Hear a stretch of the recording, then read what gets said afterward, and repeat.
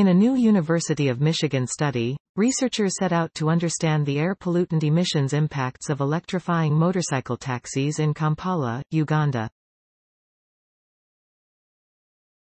The findings indicate that electrified motorcycles can reduce emissions of global and some local air pollutants, yielding global and potentially local sustainability benefits. Air pollutants harm the well-being of individuals and the climate. Those living in low- and middle-income countries, or LMICs, in particular, are dealing with poor air quality due to rapid urbanization. There are millions of motorcycles across low- and middle-income countries, but little research has been done on the consequences of electrifying them. A group of researchers led by Michael Craig, an assistant professor in energy systems at the School for Environment and Sustainability, set out to fill this gap.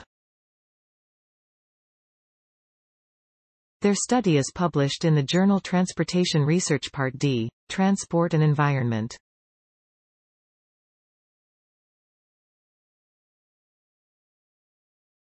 The transportation sector is a major emitter of global and local pollutants in LMICs, and motorcycles make up a large part of the transport sector in those countries, Craig said.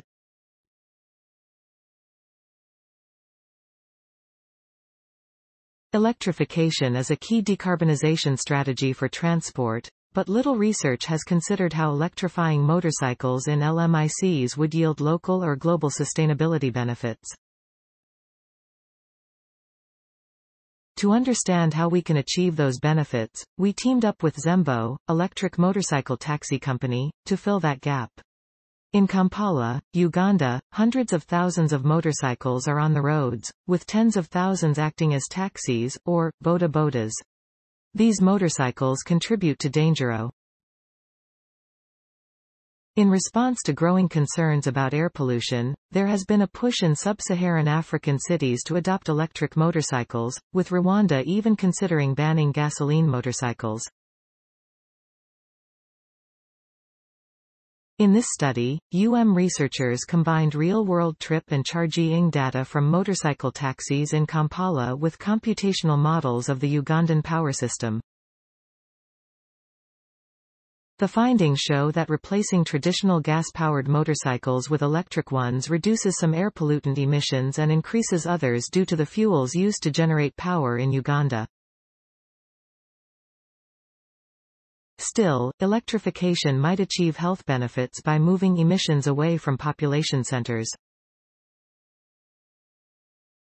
Conversely, electrification increased annual emissions of sulfur oxide emissions by 870%, particulate matter 10, PM10, by 109%, and particulate matter 2.5, PM2.5, by 97%. Better understanding of global and local benefits associated with transport electrification in Kampala and other LMICs is crucial to guide investments. The study's other authors include Max Vanata of the College of Engineering and Center for Sustainable Systems, Bhavesh Rathod of the School. Transportation Research Part D, Transport and Environment, 2022, 104-103,193 doi, 10. 1016 J, TRD. 2022, 103,193 University of Michigan. Electrifying motorcycle taxis in Kampala, Uganda, shows air pollution benefits. Science Daily. https://ift. TT, QWMROP2, accessed February 21, 2022.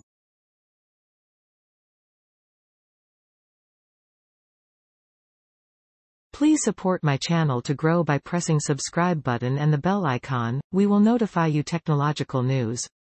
Thank you.